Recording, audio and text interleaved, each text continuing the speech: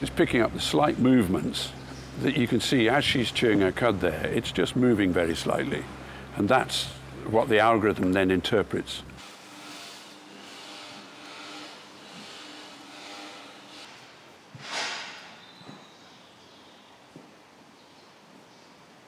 We've got a lot of wearable technology on the cows which monitors their activity in a whole number of different ways, and that information is fed back to the computers on the farm, but also to the phone that the guys running the herd have, and so they can see very early on the earliest indications when a cow might not be so well.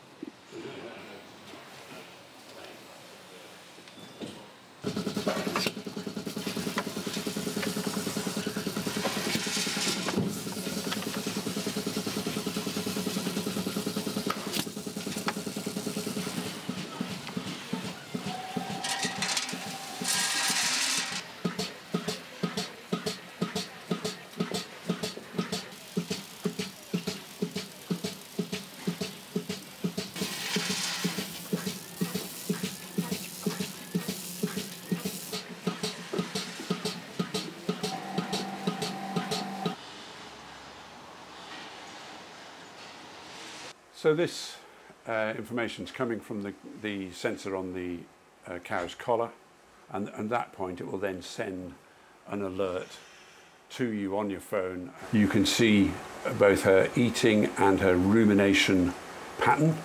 It's showing her eating time with the green line and her rumination with the blue. 5G gives the opportunity for the data to come from the sensors direct to the cloud via 5G, bypassing the slow PC on the farm and the slow broadband connection. What does that mean? It means you can do so much more with the information coming from the technology, and it means more people can have access to it remotely. So in our case, our vets could be getting feeds just the same time as we are.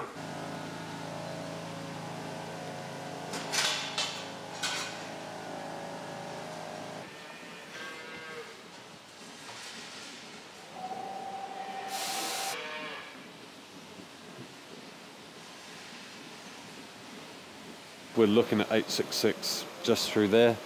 So she calved during the night. So this red spike is a spike of activity. Basically, it's telling me her activity's increased, so I can see that she's her labour, started calving, an increase in her activity, and her activity dropping down. So I can interpret it as she's calved quite safely. You look at my phone overnight and you know that 866 is doing something.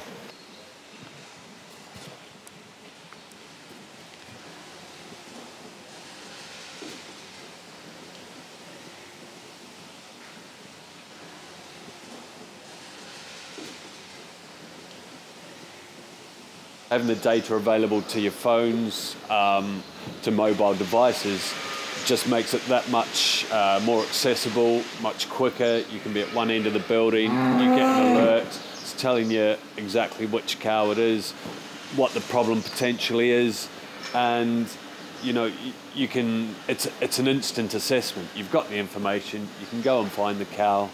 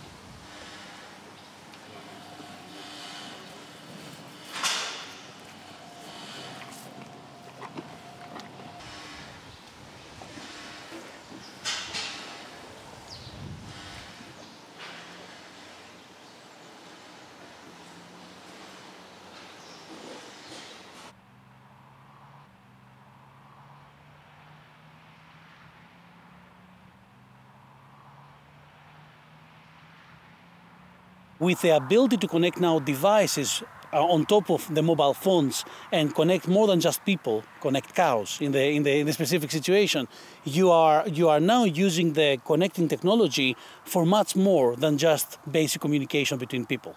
And that creates more businesses, creates more value, it creates more productivity of the business that already exists, and it creates new services that we didn't have before. It's particularly good if you want to go and find a particular cow, because you just get the map up. So it just shows you the cow number in that case.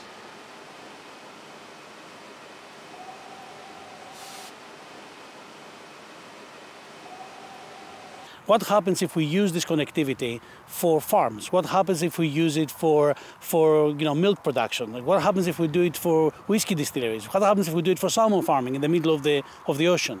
What happens if we connect them all together and we start now using technology to create more efficiency, more productivity?